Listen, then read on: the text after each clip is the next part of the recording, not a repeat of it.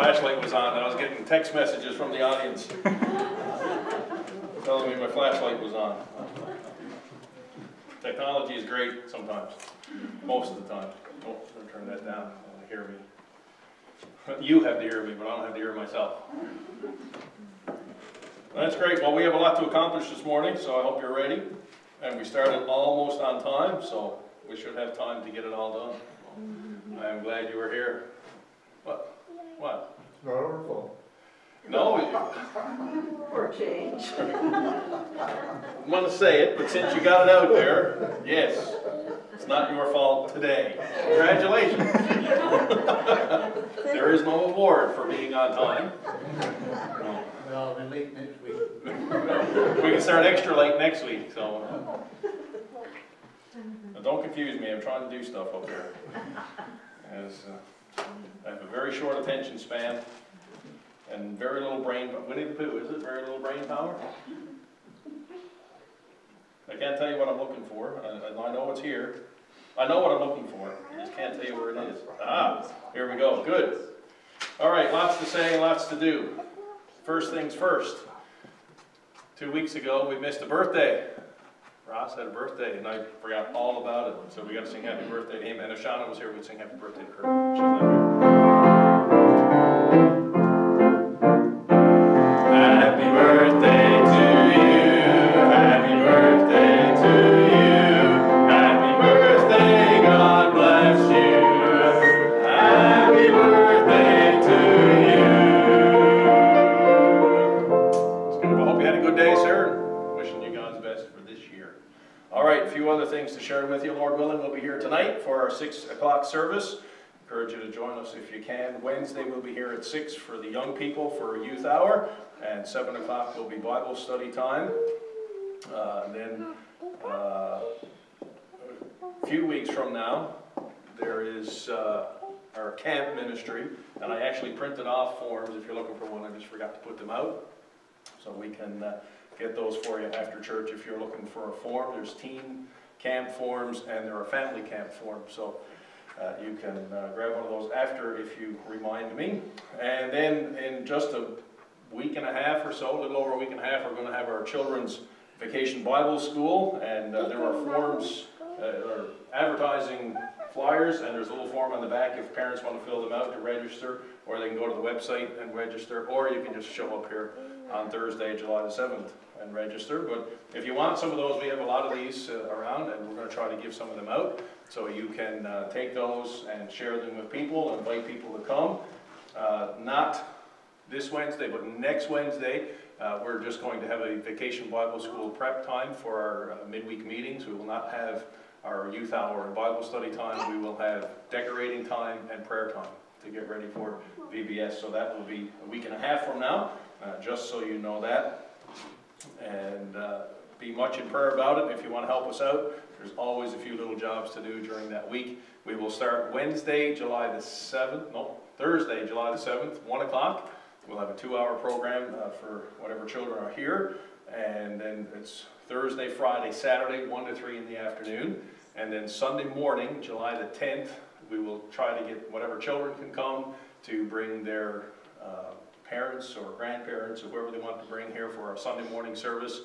And for me personally, it's my favorite church service of the year because it's the most fun. And I like having a little bit of fun. So I encourage you to be in prayer about it. Invite some children to come along if you can. Be here to help. And but most of all, pray that we have a great time and be able to share the gospel with as many people as possible. So that will be happening July 7, 8, 9, and 10. All right, I know there are some people that enjoy having as much fun as I do, and some of you weren't here last week because we told dad jokes because it was Father's Day. So I thought I'd share some, just because some of you weren't here. And some of them are very spiritual because they're from the Bible. How does Moses make his coffee? Hebrews. Yeah, they're Hebrews. What time of day was Adam created? I like this one. A little before Eve. Oh, see? It's so good. The greatest comedian in the Bible, Samson. He brought the house down. It's just awesome. This is one of my dad's favorites. Which Bible character had no parents? Joshua. He was the son of none. And who was the shortest? This is one of my dad's favorites. Who was the shortest man in the Bible? You'd think it was Nehemiah, but it wasn't. Some people think it was Bildad the Shuhite, one of Job's friends, but it was not. It was Habakkuk. As he said in chapter 2 and verse 1, I will stand upon my watch. You got to be short to stand on your watch. The first baseball game was in the big inning, Genesis 1:1. And the first tennis match was when Joseph served in Pharaoh's court. So those are the spiritual ones, if there's such a thing. What's orange and sounds like a parrot? A carrot. Carrot sounds like a parrot. Where does a sick fish go? To the dock. Wow. Yeah. What does a tick and the Eiffel Tower have in common? They're both parasites. You'll think about it, you'll get it. I used to be addicted to the hokey pokey, but I turned myself around.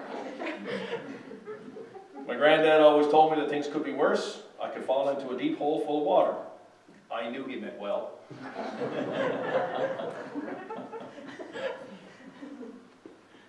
Does your face hurt? It's killing me. All right, I had to get rid of that because today, we're going to carry on with that theme. The joy of the Lord is your strength will be our theme verse for this morning. And we're going to look in the book of Nehemiah again.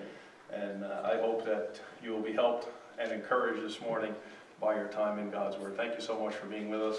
And let's pray together and ask the Lord to help us today.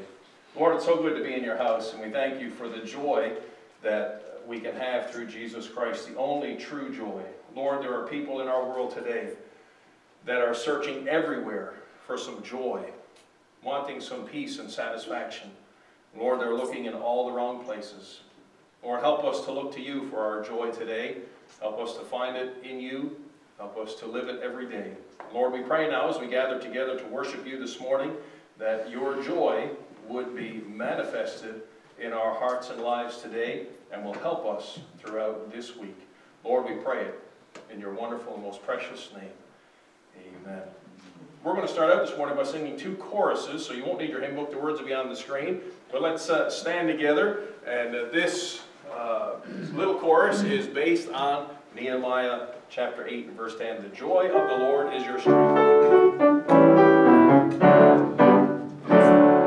The joy of the Lord is my strength. The joy of the Lord is my strength. The joy of the Lord is my strength. Oh, the joy of the Lord is my strength.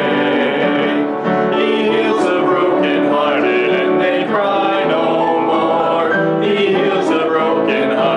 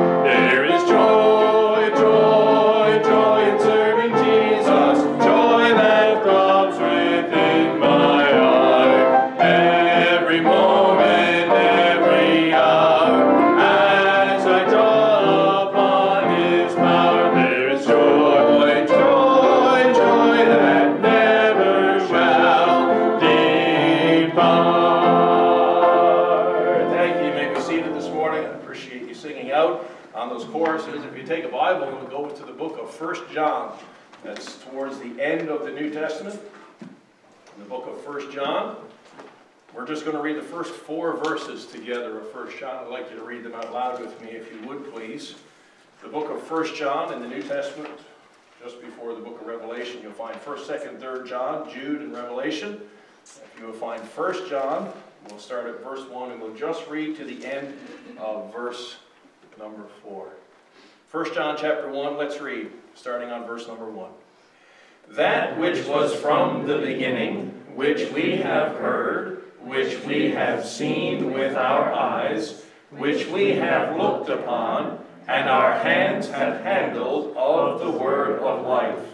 For the life was manifested, and we have seen it, and bear witness, and show unto you that eternal life, which was with the Father, and was manifested unto us. That which we have seen and heard declare we unto you, that ye also may have fellowship with us. And truly our fellowship is with the Father, and with his Son, Jesus Christ. And these things write we unto you, that your joy may be full.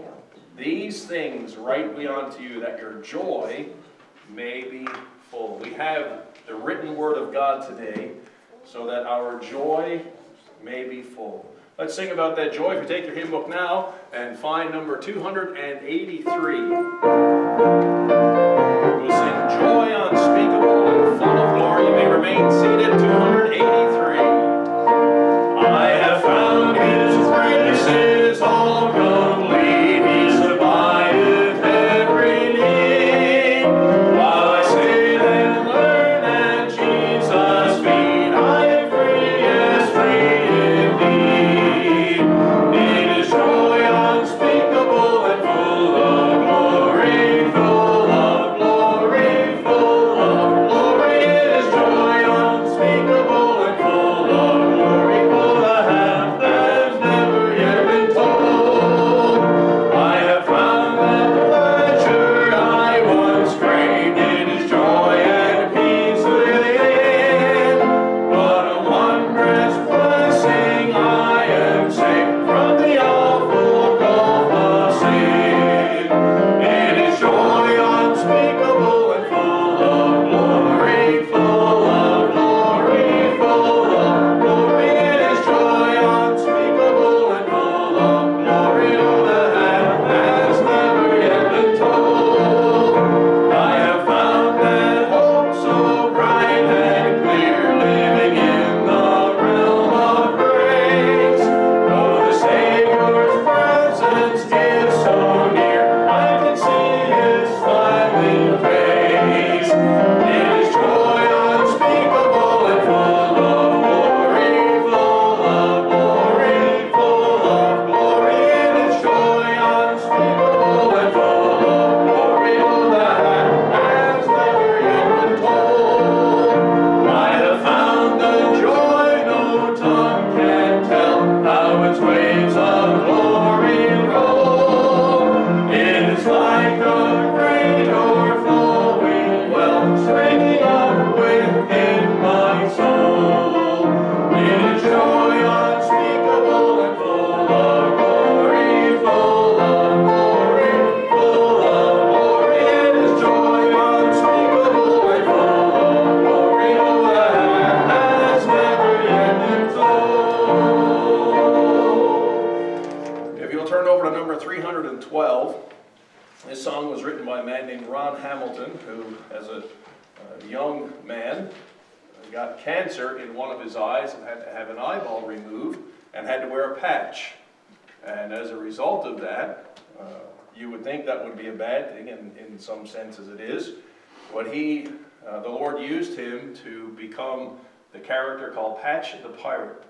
And it's amazing how many lives he has touched over the years through his ministry of music. Patch the Pirate, they do these, what do you call them, CD things, the stories and musicals, and just great character building stories with music and great scriptural music. And I remember when I was young, I had one cassette tape.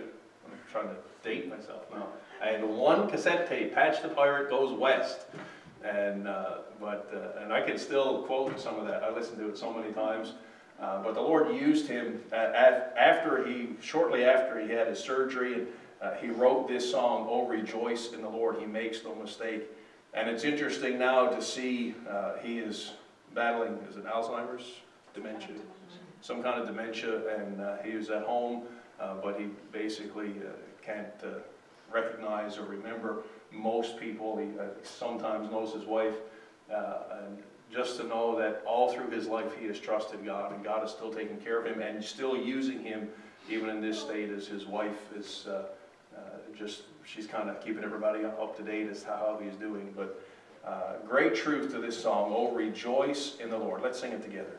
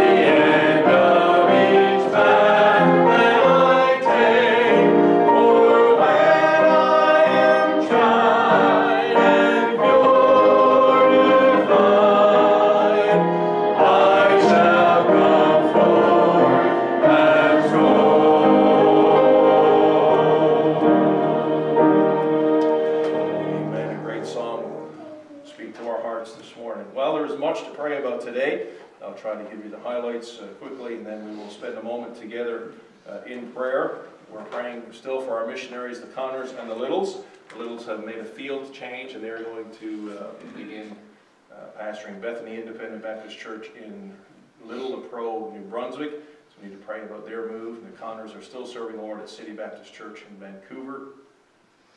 Still praying for my wife's cousin Beth, my brother Ross, and Marie Holland's sister Lois as they go through cancer treatments. Marie's sister just had some surgery and trying to recover from that. Of course, we'll pray for our Vacation Bible School coming up in a week and a half. And we need to pray for Pastor and Mrs. Feary. He was supposed to be here today preaching.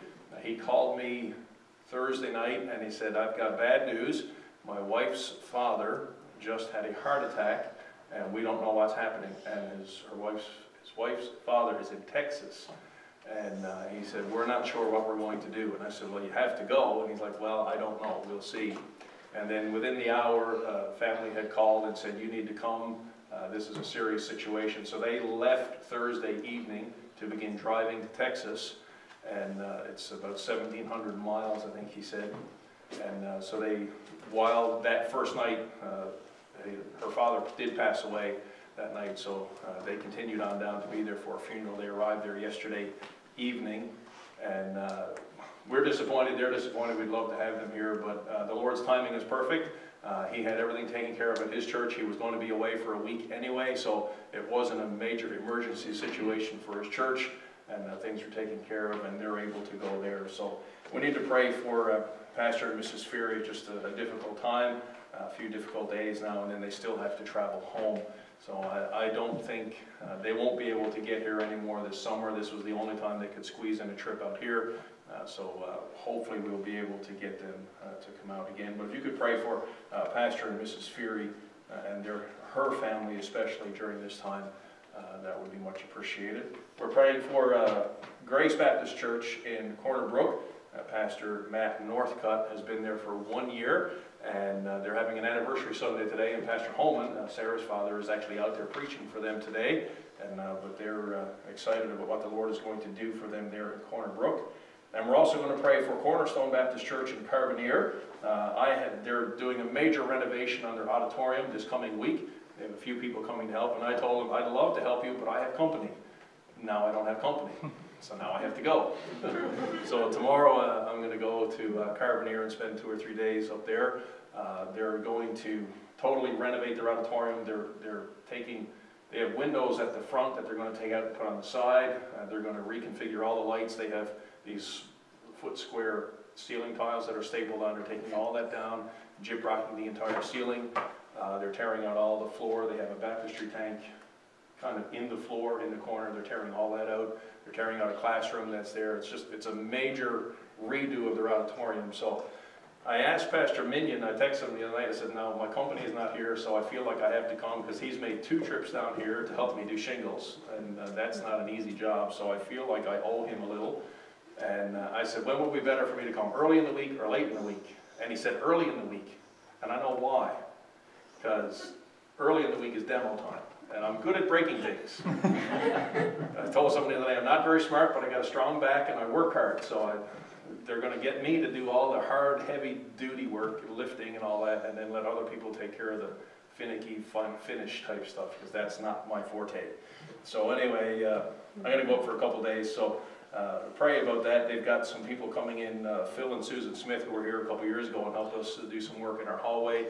They've come, and actually they have a couple with them from Pastor Fury's church in Simcoe that is traveling with them for a few weeks and going around and working on a few churches. So I know some other people from the island, from here in Newfoundland, are going to go help, and so I'm going to go and try to be a help to them over the next couple of days. So we need to pray about that. So let's take a moment and pray together this morning. Lord, we thank you for your goodness and your grace and your mercy, which you showed to us again this morning, and for the privilege of being here in your house. And now, Lord, as we lift up these needs before you, we know that you are the only one that can truly help. And Lord, we pray this morning for Pastor and Mrs. Fury, and how much grief and sorrow now, Lord, they are going through. They would much have rather been here and enjoyed a trip, and they're visiting here and preaching for us today. But Lord, your plan is perfect, and we just ask that you would give them grace and strength for these days, and that you would help them. Lord, we pray for Cornerstone Baptist Church in Carbonear over the next few days, as much work will be happening. I pray that you'd keep everyone safe who is working there. Give Pastor Minion wisdom as he leads that, and Brother Smith and the others who work. Lord, please help their renovations to go smoothly, and it would be a benefit to their church. Lord, we pray for Grace Baptist Church in Corner Brook. I thank you for Pastor Northcutt. And I pray that you would bless he and his wife and their 2 children as they serve you there. And I thank you for their willingness to come here to Newfoundland and serve you here. And I just pray that you'd bless the services today as Pastor Holman preaches, and bless their continued ministry there. Lord, help us here to be faithful as we look forward to our summer ministry of Vacation Bible School, and it would be an opportunity to reach more people in our community with the gospel of Jesus Christ. Pray for Beth Holman and my brother Ross and Marie's sister Lois as they continue with treatments and recovery from cancer. I pray that you'd strengthen their bodies and help them. We pray for the Little family as they prepare to move to New Brunswick and take over a new ministry there. Just give them wisdom and grace and strength and meet their needs. Lord, we pray for the Connors in Vancouver and bless City Baptist Church today. Lord, help us to be faithful in giving of our tithes and offerings, praying for one another and uplifting one another, and being faithful to you as we are able. We ask now that you'd help us for the rest of this service. In Jesus' name I pray it. Amen. 275 in your hymn books, we're going to sing It Is Well With My Soul. After that, we'll move right into our theme song, Grace. Let's stand together and sing 275, It Is Well. When peace like a river attendeth my way, when sorrows like sea billows roll, whatever my lot thou hast taught me to say, it is well, it is well with my soul. It is well with my soul. It is well with my soul. Though Satan should buffet, though trial should come, let this blessed assurance control, that Christ hath regarded my helpless estate, and hath shed his own blood for my soul. It is well with my soul. It is well with my soul. My sin, oh the bliss of its glorious Son. My sin not in part, but the whole is nailed to the cross, and I bear it no more. Praise the Lord, oh my soul. It is well with my soul. It is well with my soul. And morning's the day when my fate shall be signed. The clouds be rolled back as a scroll. The trump shall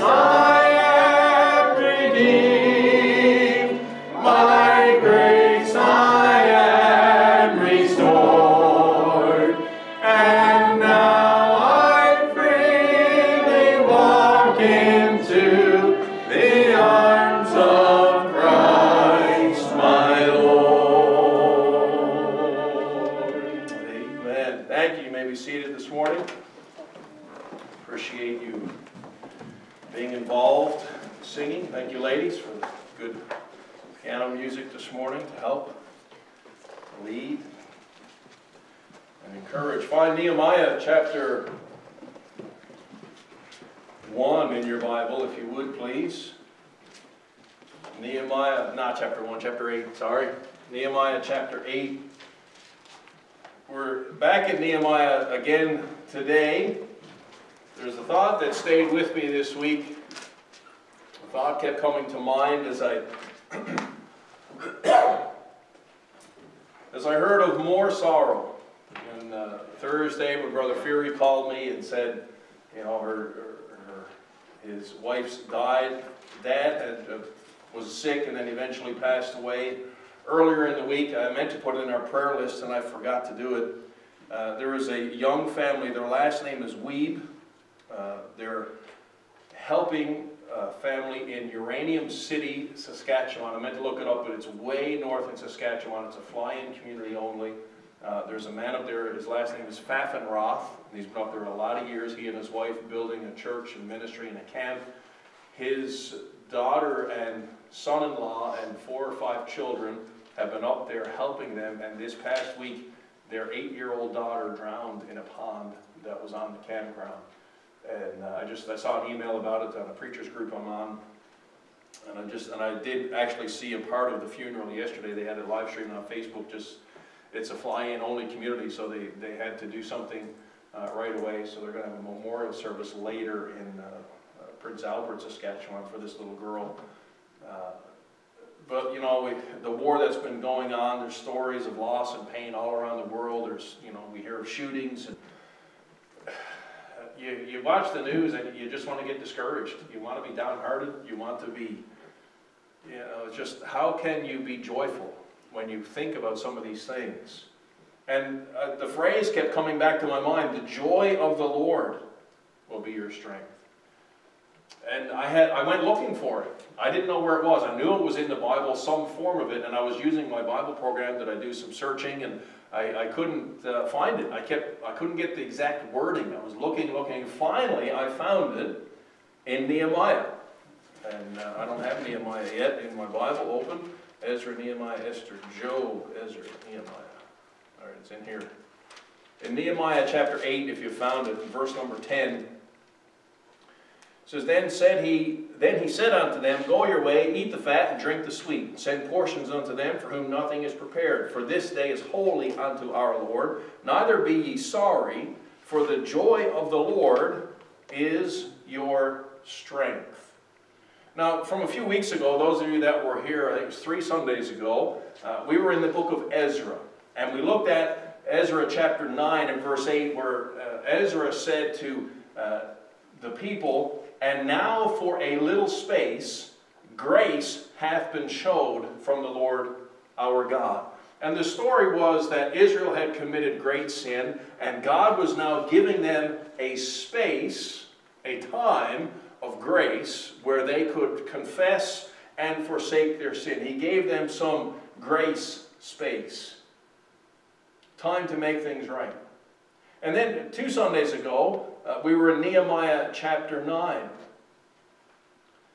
And it said in Nehemiah 9 and verse 31, that chapter gives us a bit of an abbreviated history of Israel. But in chapter 9 and verse 31 it says, Nevertheless, for thy great mercy's sake thou didst not utterly consume them, nor forsake them, for thou art a gracious and merciful God. And we looked at that chapter, and it kind of gives an overview of Israel's history and how they kept wandering away from God, and God in His grace would not destroy them. He would discipline them. He would send in a nation to take them over or take them captive or somehow to punish them a little till they would understand that God was showing them His love and trying to bring them back.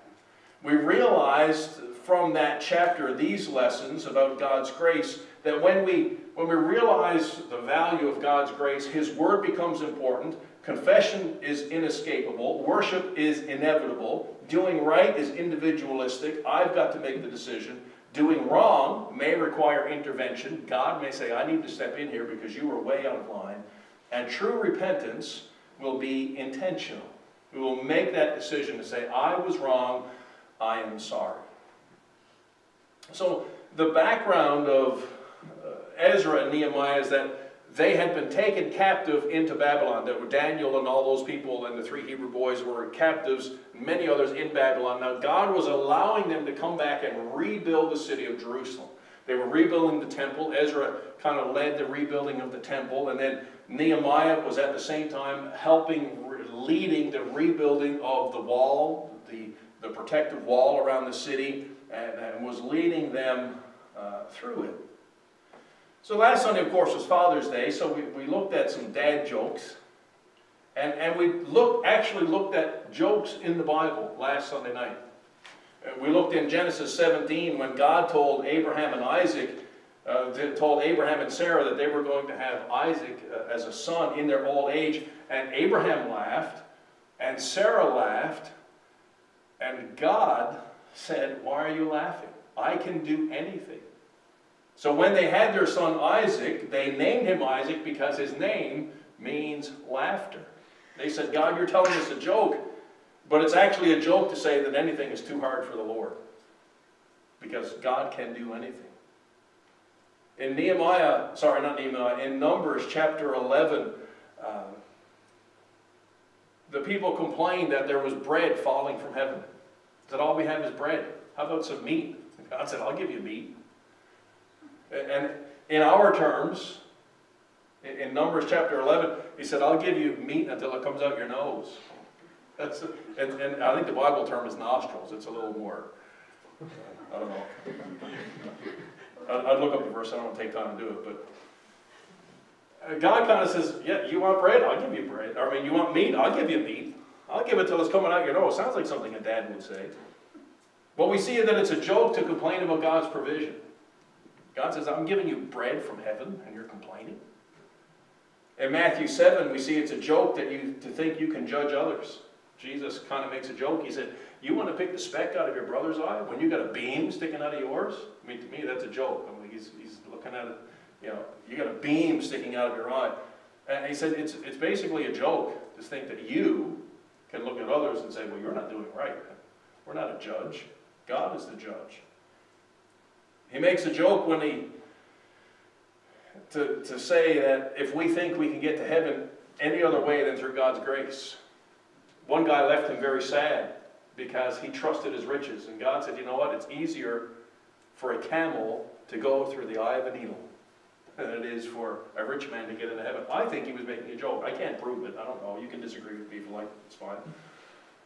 But I think Jesus was trying to get to that point to get you to understand, this is so ludicrous. It's a joke to say that you can get to heaven any other way than through God's grace. And then he makes a joke about the Pharisees, about ignoring the obvious parts of the Christian life. He said, "You're taking your spices, your anise and cumin and herbs, these small spices, and you're dividing them up into 10 equal parts so you can give your tithe to the Lord Jesus Christ." But he said, "You're omitting the weightier matters of the law, justice and love and mercy." And he goes on to say, he said, "You're straining at a gnat and you're swallowing a camel." Those little black flies this year are driving me crazy. And they're not even biting me. Poor little Kaylin. We were at a cabin last week for Eastport, and she looked like she had chicken pox when she came home. I mean, they chewed on her like crazy. But one of those goes in your mouth. I mean, you gag for a little bit, but you can swallow it if you have to. If it flies in there. You're not going to get a camel down there. Jesus, I think he makes a joke. He said, "You're straining at a gnat." He said, "You can't swallow this, but you'll swallow a camel." He said, you're omitting the obvious parts of the Christian life and focusing on these small things that really aren't as important. And then in Psalm 2 and verse 4, I think God has a sense of humor. Because he says he will laugh at the heathen who think they can overthrow or even ignore God. I mean, the Bible says every knee will bow and every tongue will confess that Jesus Christ is Lord. I believe we are made in the image of God. It's a natural thing for us to do, to laugh. And I think the Christian life is to be joyful. I think we've made it complicated and we've made it sad. So we need to understand this fact of the joy of the Lord being our strength. This was the title I had for last week and I forgot to use it. But it comes in handy now. You got to keep the ha in hallelujah. Amen. Isn't that great? I was so proud of myself for that. You can write it down, you can give me credit, that's fine. If you want to tell people I made it up, I'm okay with that. If you don't want to tell people, I'm okay with that too.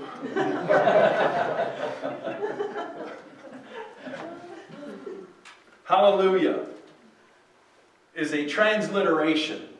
It means a letter-for-letter translation of the Hebrew phrase, praise ye Yah, or Yah is the name for Jehovah, or praise ye the Lord. Hallelujah is a transliteration, letter for letter from, I guess, Hebrew, and maybe it went through Greek, I don't know, but it's into English, we get hallelujah, which means praise ye the Lord. So today I want to look at this passage as this thought, this phrase kept coming to me this week as I heard of tragedy and sorrow and pain and just trying to deal with all of that. How the true joy, it has to come from more than telling a few jokes and a little bit of lighthearted laughter. I mean, a few dad jokes, yeah, that's great. It brightens your day, but that's not true joy. Pastor Fury and I have a great relationship, and we send messages back and forth. We're always sending jokes and those things. But this, to me, these days, I'm not sending him the same jokes. I'm not trying to be it's a hard time for him.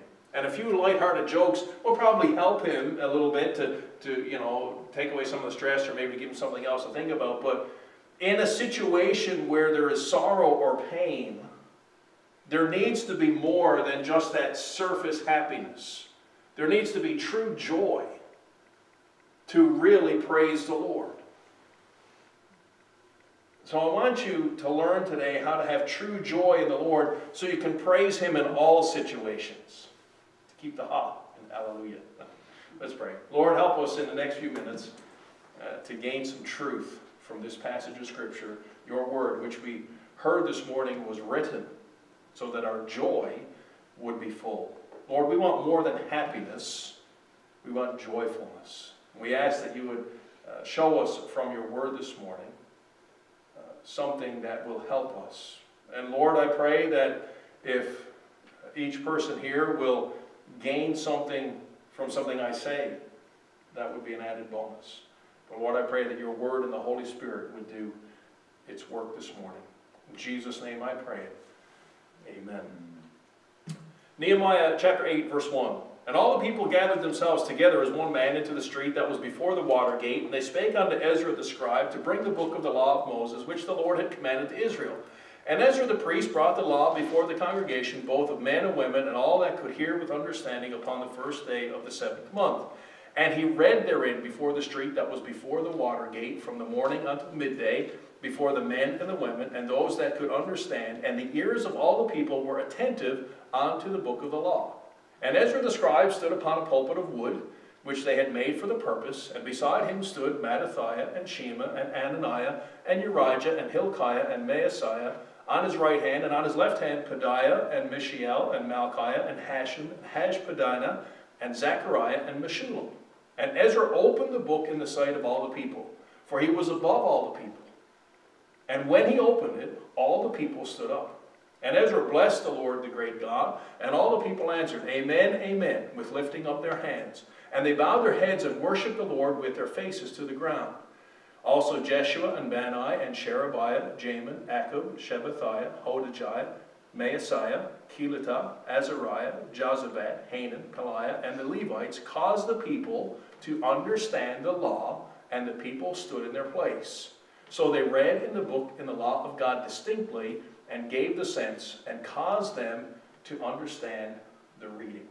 Now we read those verses a few weeks ago, but I left out all the names, and someone challenged me that I couldn't read the names, so I had to prove I could read the names. But if you see here, Ezra picked up the Bible and began to read it. And the people, the Bible says in verse 3, they stood from morning until midday, which was probably from 9 o'clock to noon. At least 3 hours they stood and listened to the Word of God. The Bible says the ears of all the people were attentive unto the law. And then the Bible says as they listened, Ezra stood up and he opened it and read it, and he caused the people, in verse 7, to understand the law. Verse 8, he read in the law of God distinctly. and gave the sense. He said, this is what it says, this is what it means to you. This is what God's Word, he was reading the Old Testament law, the Pentateuch, Genesis, Exodus, Leviticus, Numbers, Deuteronomy. He was reading this and he said, now I am helping you understand what this means for you as a person. And the Bible says in verse number 9, Nehemiah, which is the Tirshatha, and Ezra the priest, the scribe, the Levites that taught the people, said unto all the people, this day is holy unto the Lord your God. Mourn not nor weep. For all the people wept when they heard the words of the law. The people stood for at least 3 hours while Ezra read from the scriptures. And God convicted their hearts of sin. And they began to weep and mourn and confess their sin. And Nehemiah said to them in verse 10, go your way, eat the fat and drink the sweet, and send portions unto them for whom nothing is prepared. For this day is holy unto your Lord. Neither be ye sorry, for the joy of the Lord is your strength. And I want you to see this morning that if we're going to truly have joy in the Lord, repentance will lead to refreshment. They read the Word of God. It convicted them of their sin. They said, we have done wrong. If you remember, we looked at in Ezra, they had intermarried with the other nations. They had married into idol-worshiping nations, and it had drawn them away from God. That's why God had brought them into captivity, to help them understand, don't worship idols, worship me only. So now that they were coming back into the city of Jerusalem and rebuilding it, they understood they were worshiping idols. Now they said, we need to make this right. And they confessed their sins. And Nehemiah said, okay, now you've confessed them. Let's stop the mourning. Let's rejoice. Now that you know the truth, now that you've made it right, let's live right. The Bible says there's a time to weep and a time to laugh, a time to mourn and a time to dance. And when the Holy Spirit convicts us of sin, when he says, you have done wrong, when the scriptures speak to us and we say, I have stepped outside of the boundaries that God has laid out for me in his word, I have sinned, we ought to repent. We ought to remove that weight of sin and that guilt of sin and rejoice in the refreshment and the renewal of strength. Physically, emotionally, spiritually. The Bible says, a merry heart doeth good like a medicine. Proverbs 17:22. But a broken spirit drieth the bones. God understands we need refreshing. And Exodus 23:12. 6 days shalt thou labor, and on the 7th day thou shalt rest. That thine ox, thine ass may rest, the son of the handmaid and the stranger may be refreshed. The Bible actually says God, on the 7th day of creation, rested and was refreshed, to set an example for us. Elijah in 1 Kings chapter 19 got to the point where he was serving God and he was doing so much for God that when he finally accomplished some great things for God, he went and sat under a tree and said, God, kill me now. I can't take any more.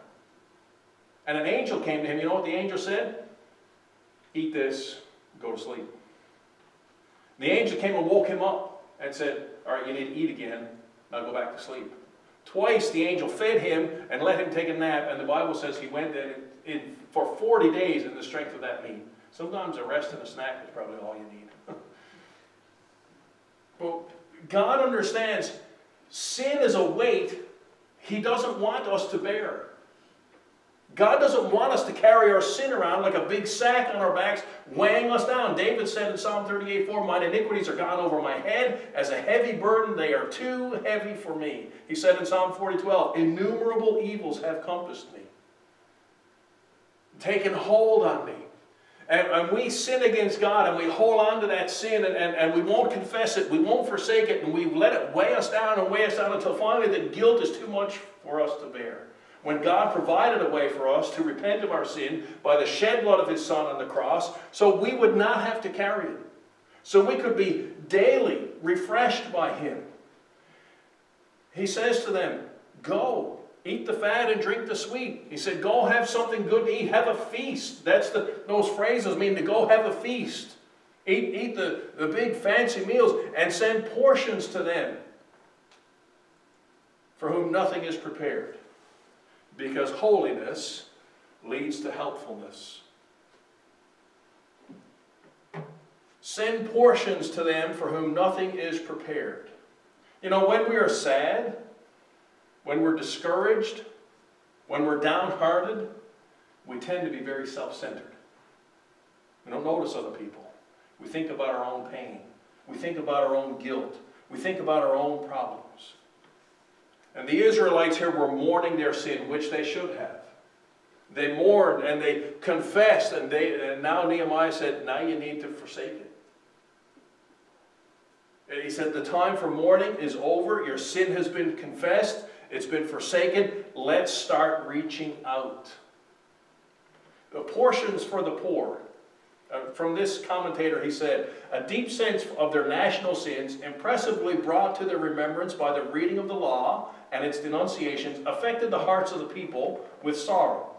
Notwithstanding the painful remembrances of their national sins which the reading of the law awakened, the people were exhorted to cherish the feelings of joy and thankfulness associated with a sacred festival, and they were observing a festival mentioned in Leviticus chapter 23, and by sending portions of it to their poorer brethren, so that they would enable them to participate in the public rejoicings.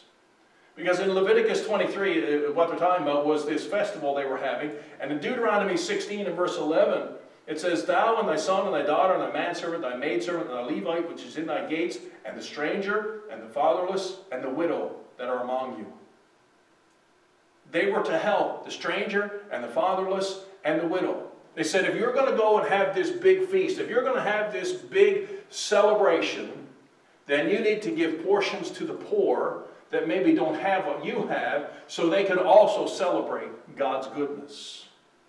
You are to help them. You are to bring portions to the poor. You are to be a friend to the fatherless. The Bible says in James 1:27 that pure religion and undefiled before God and the Father is this. It's not go to church and be a good neighbor. It's not don't tell lies and don't swear. It's to visit the fatherless and widows in their affliction, and to keep himself unspotted from the world. Two things. Be a friend and be holy before God. Visit the fatherless and widows. Keep yourself unspotted from the world. In Deuteronomy 16, it said they were to help the stranger, the fatherless, and the widow. We're to be a friend to the fatherless. We're to work for the widow. In Isaiah 1:17, it says, plead for the widow. Zechariah 7:10 says, and oppress not the widow. And in 1 Timothy 5, if any man or woman that believeth have widows, let them relieve them, and let not the church be charged, that it may relieve them that are widows indeed. A lady that has had her husband die, now she needs someone else to help her. And the church and Christians are to rally around her and help. And that's a Bible principle from way back in the Old Testament. We're to give portions to the poor, be friend to the fatherless, work for the widow, and have strength for the stranger. Have you ever met someone in your life that's come in, you've met them, and then after you've never heard tell of them again? Was that a real person? Did I meet them? We've had some people come into our life, and the Bible says in Hebrews 13:2, be not forgetful to entertain strangers, for thereby some have entertained angels unawares. Sometimes God brings people into our life, sometimes to encourage us, sometimes so that we can encourage them. But whatever it is, we are to be strength for others.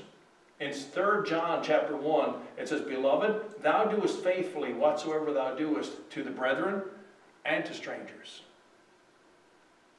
The Bible is very clear that we shouldn't make differences between people, that we shouldn't treat someone better than the other because they're rich or they're our friends or we think they're good people. The Bible says treat everyone the same. Doesn't matter what language they speak or what skin color they have. We are to respect and love and be strong and give strength to anyone that we can help. And today in our world we have phrases like pay it forward and random acts of kindness. They're Bible ideas. They're nothing new. The Bible says, be kind, strengthen the weak hands, and confirm the feeble knees, Isaiah 35 and verse 3. Say to them that are of a fearful heart, be strong, fear not, behold, your God will come with vengeance. Tell people God can help them. Nehemiah said, listen, you've confessed your sins. Now, go and rejoice in God's goodness and get your focus off yourself. Help someone else. Your holiness will lead to helpfulness. And then your relationship will lead to rejoicing. The joy, verse 10 of Nehemiah 8, the joy of the Lord is your strength. David said in Psalm 28, the Lord is my strength and my shield. My heart trusted in him, and I am helped. Therefore, my heart greatly rejoiceth. If you got a Bible open, find the book of Isaiah. I'd like you to see these couple of verses. The book of Isaiah, chapter number 12. I'm just going to get you to turn to two passages of Scripture. I'll make a couple of quick comments and we'll be done. Isaiah chapter 12. Verse 1. And in that day thou shalt say, O Lord, I will praise thee, though thou wast angry with me. Thine anger is turned away, and thou comfortest me. Verse 2, behold, God is my salvation. I will trust and not be afraid, for the Lord Jehovah is my strength and my song. He also is become my salvation. Therefore, with joy shall ye draw water out of the wells of salvation. God is our strength and our shield. Our salvation, our relationship with God is where we draw water from, out of a well, a never-ending supply, the springs of living water that come up within us. Therefore, with joy shall you draw water out of the wells of salvation. In Isaiah 61 and verse 10 it says, I will greatly rejoice in the Lord. My soul shall be joyful in my God, for he hath clothed me with the garments of salvation. He hath covered me with the robe of righteousness. God has blessed us. When we know him as our Savior, we have that relationship, then we can draw the joy from him. We sang this morning from our hymn book, Rejoice in the Lord. Philippians 4 verse 4 says, rejoice in the Lord always. And again I say rejoice. You say, how can I just get joy from God? How does that happen? I can't explain it to you. Because in Philippians chapter 4 where it says rejoice in the Lord always, and again I say rejoice, a little later it says if you put your faith in God, he'll give you peace that passes understanding. So I can't explain it to you unless you fully experience it yourself. When you put your faith in Jesus Christ and say, I'm a sinner, please forgive me, and you accept Jesus Christ into your life, you have that relationship with him, and he gives you the peace, and he gives you the joy. And you will not understand it if you have not put your faith in him. And you can't understand it from me. I can't explain it to you until you put your faith in him. We read from 1 John in verse 3. Of chapter 1, that which we have seen and heard declare we unto you, that ye also may have fellowship, a relationship with us. And truly our fellowship, our relationship is with the Father and with his Son, Jesus Christ. And these things write we unto you, that your joy may be full. That your joy may be full. Let me read to you what this commentator said. I love the way he worded it, so I'll read it to you the way he has it. About the instance here in Nehemiah. Surely this was the first public Bible reading. When will the people be again as hungry for the word of God as these Jews who stood in the open space from early dawn till the scorching noon? What reverence for the word. When Ezra opened the book, all the people stood up. What holy worship. When he blessed the great God, all the people answered, Amen, Amen. What a model to us all. They gave the sense so that they understood. What searching of heart. The people wept when they heard the words of the law. There is nothing which weakens us so much as does unrestrained remorse. Contriteness of heart is wholesome and helpful, but excessive grief incapacitates us for our duties. It is well, therefore, to cultivate holy joy, the joy of sin forgiven, of acceptance with God, a hope that anchors us to the unseen and that cannot be ashamed. You may not be able to joy in yourself or your surroundings, but you may always rejoice in the Lord. Keep the ha in hallelujah. keep the joy in praising the Lord. Repent of sin. If there's something in your life that's hindering your joy, it's probably sin. Repent. It may be the sin of bitterness. It may be the sin of discontent. It may be any kind of sin. Whatever it is that's holding you back, confess it and forsake it. And then, when you've taken care of your sin and your relationship with God, then you can focus on others and help them. Not judging them, not telling them where they're wrong, telling them, hey, God loves you, and I'm going to help you. I'm going to do whatever I can that will encourage you and meet your needs. Those that cannot help themselves, the Bible said, to the poor and the fatherless and widows that just need someone to come alongside and say, hey, there is someone that cares. And then rejoice that you know Jesus as your Savior. It's that relationship with God that's going to make the difference. It's not the dad jokes that are going to give you joy in the tough times. It's not just the keep the stiff upper lip. It's the relationship with Jesus Christ that will give you joy and peace that passes all understanding. The joy of the Lord shall be your strength. I trust that you know Jesus as your Savior today. If you do, maybe you need to confess some sin, or maybe you just need to thank God for the relationship you have with Him. If you don't know Jesus as your Savior, you can pray right where you sit. If you're home and you're watching online, you can, wherever you're sitting at home, you can pray and ask Jesus to be your Savior. It's a simple prayer of faith saying, I'm a sinner.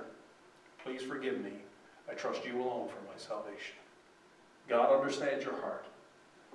So if you need Jesus as your Savior, talk to Him today. If you need help, we'd love to help you after the service. I'd gladly take my Bible and help you understand it more clearly if you need that today. But the Lord wants us to be joyful, to live in His strength. If we try to live in our own strength, we're going to be discouraged. If we live in His strength, we'll have joy.